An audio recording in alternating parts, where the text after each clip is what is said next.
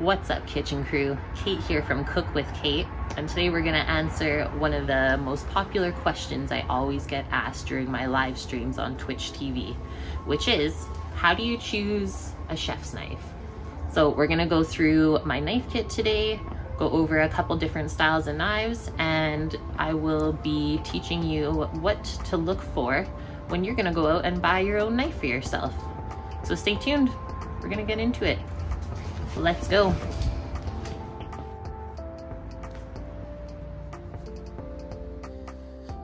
So this is my original knife kit that I got when I went to culinary school. I graduated from that in 2012. So this is almost 10 years old now. You can see it's got a little wear and tear on it, but still keeping everything safe nonetheless. And it is a Henckels brand knife kit. Not full leather though, that's the only thing. Let's open this up, see what we got.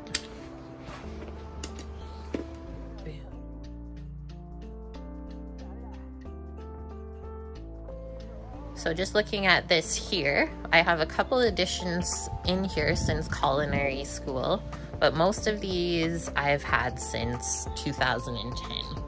So original chef's knife right here. And this is also why I'm showing you this video today, is because I made a mistake buying this. It's super uncomfortable to use, even though it's a super nice blade. So let's not make that mistake and learn how to choose a proper chef's knife for ourselves. I'm gonna take this one out for now so we can compare it to my favorite chef's knife.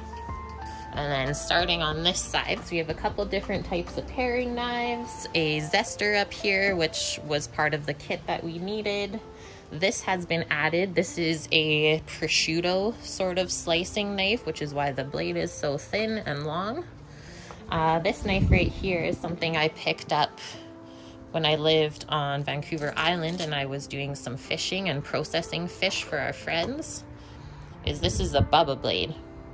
Absolutely amazing knife. Perfect for filleting. You can see all the different angles and grips that it has. Never gets slippery because of the rubber style. And then it also comes with this really nice sheath. I will be honest, this is probably the knife I'm scared of most, just because of how sharp it is. So we always keep that in the sheath. This one right here, if I take that off, this is a boning knife. This is Victorinox, so you can see how much wear and tear this has got on it over the almost last 10 years, but nothing wrong with the blade, and I really like this one because it's flexible. So you can see how I flex this. Awesome for cleaning different meats and different butchery. Can also be used with fish. That's part of the original kit that I got. Coming back over, we have just a serrated knife from Victorinox as well.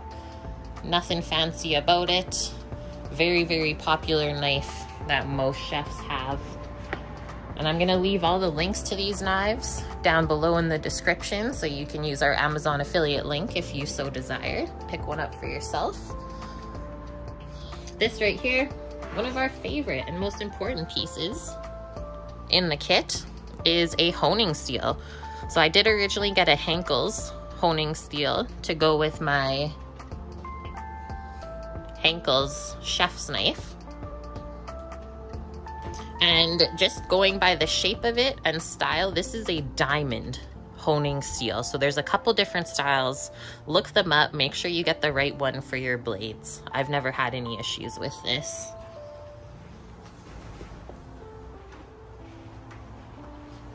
Next, really big knife over here. This is called a scimitar, and this is also used for butchery.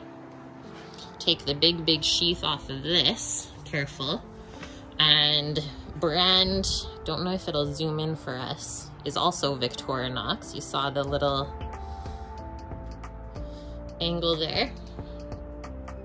So this knife has zero flex to it, and it's used mostly for butchering large pieces of meat. So super important if you're into butchery. buying whole animal cuts and breaking them down that way. And then this knife, this was a gift. It is a very, very special Japanese knife that was handmade by somebody. As you can see, I've not used it in a bit, and one thing about this knife is it's a blue steel, so if you don't keep it dry or wipe it off ASAP when you're using it, it will rust. It cleans really easily though. This must have just been from moving or something like that, but this is actually a knife used to slice vegetables. Really beautiful. I picked it up from Knifeware. And then lastly, because my proper chef's knife doesn't even fit in here anymore because I'm always using it, this is the Shun Premier Santoku that I have used for many, many years in and out of restaurants. A lot of cooking at home with it, and she is a beaut. So we'll get into what we're gonna look for when we choose our chef's knife, because we can clearly see already, just between these two blades, how different they are. The handle, the blade, the thickness of them, etc., right? So let's clear this out and then we'll talk about chef's knife. So now that we've gone over the many different types of knives that are available to buy, it's time to go over what exactly to look for when you're in the store or online looking for that special something to upgrade your kitchen. So right off the bat, we'll talk about this one. This is pretty expensive. I believe, I didn't look this up yet ahead of time. I guess I can right now.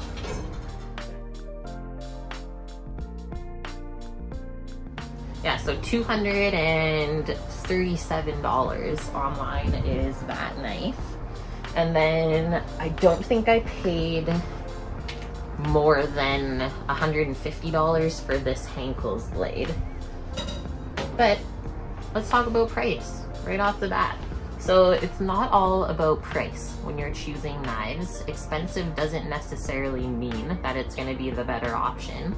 I know this. I have many different types or brands of knives, let's say, that all range in price. Some are only $30, and then like I said, this one is $230.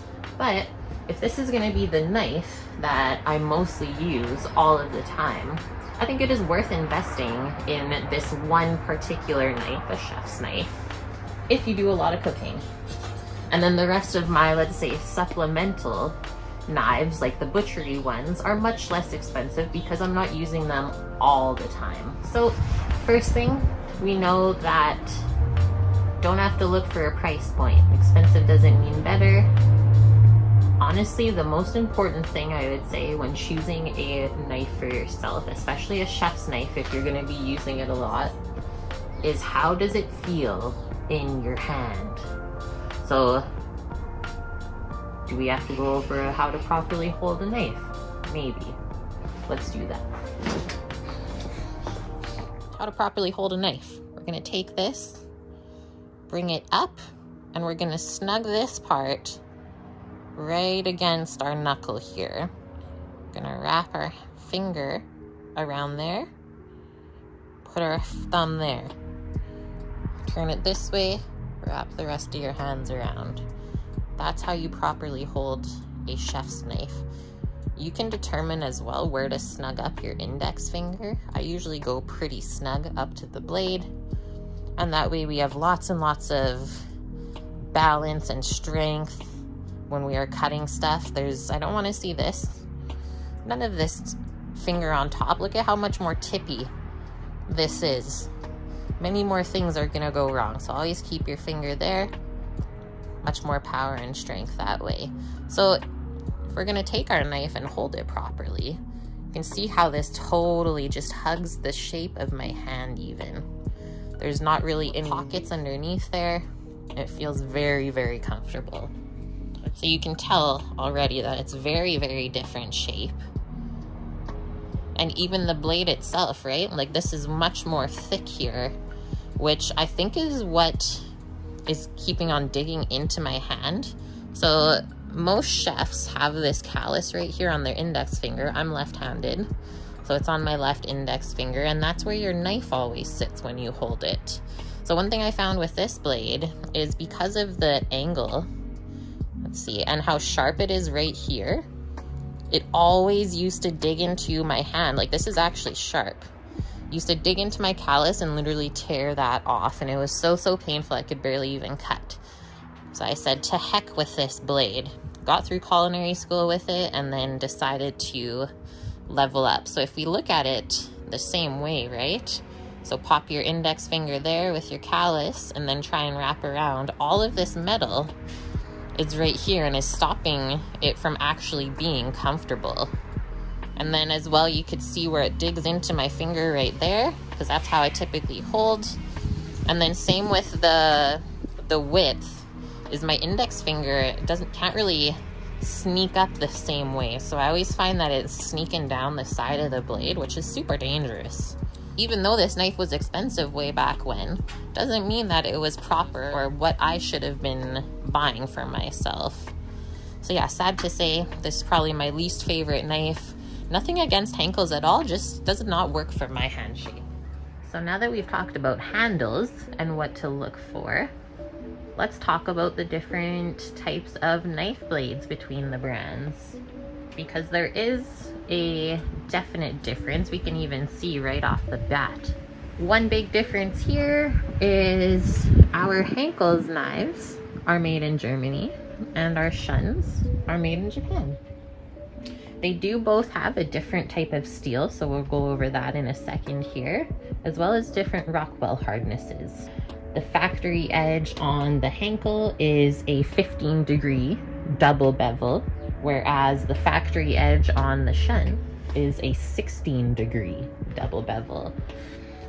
It's very obvious to tell that the Henckels has a plastic handle on the knife, whereas the Shun has a full wooden handle on the knife. So the steel that they use for the German knife is known for its durability, but that doesn't mean that it's going to keep its edge longer. So that is also one thing to remember. Just because the steel is durable, which means that you should never really get chips in it or anything like that, doesn't mean that you're going to have to maintain it less. If anything, you'll be maintaining this blade more than the Shun. So this VG Max steel that they use on the Shun is known both for its durability and strength. And I will be honest, I have chipped this blade once before. I believe it was cutting carrots, so yeah, be careful, right? The blade is still brittle and sometimes those things happen. Got it redone though, and honestly I don't even notice that I'm missing that little bit of blade that we had to take off of it.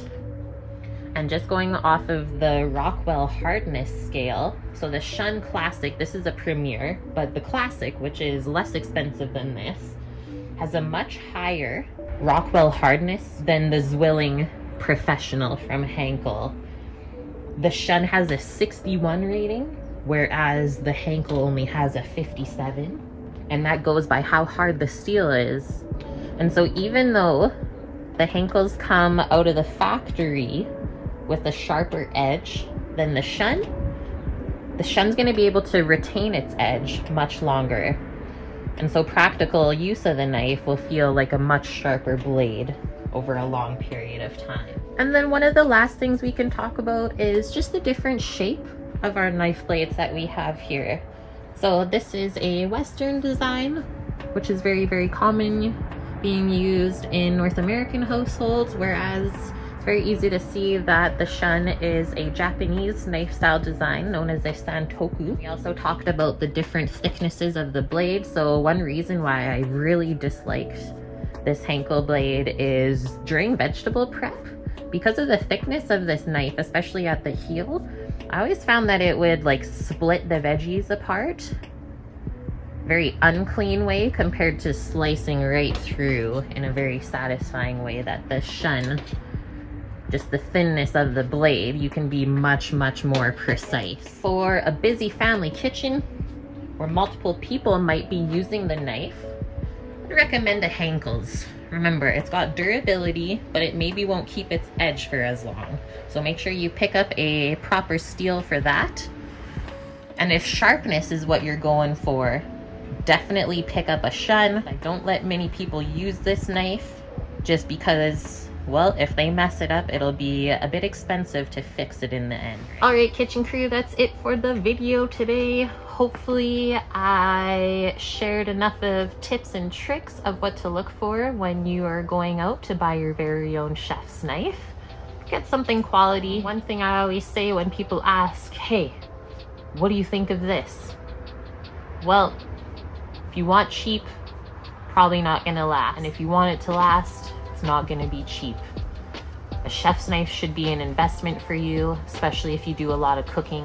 I use a lot of different brands of knives, as you guys could see when we went through my kit at the beginning of the video. And like I said, the most important thing, it should be comfortable in your hand. If it's not, I feel like it just takes away from the enjoyment of cooking. You can't really enjoy what you're doing if you're currently in pain while doing it. So go into the store, hold a bunch of knives, talk to the people in there, ask them about the different blades if you're unsure, or just go back and watch our video. If you want to see any other videos of the different styles of knives and what to look for example, the butchery knives that we saw in my knife kit, let me know in the comments below and we'll get that one done. Other than that, friendos, thanks so much for all the support online. Make sure you subscribe, give this video a like if you enjoyed it, and we'll see you next time.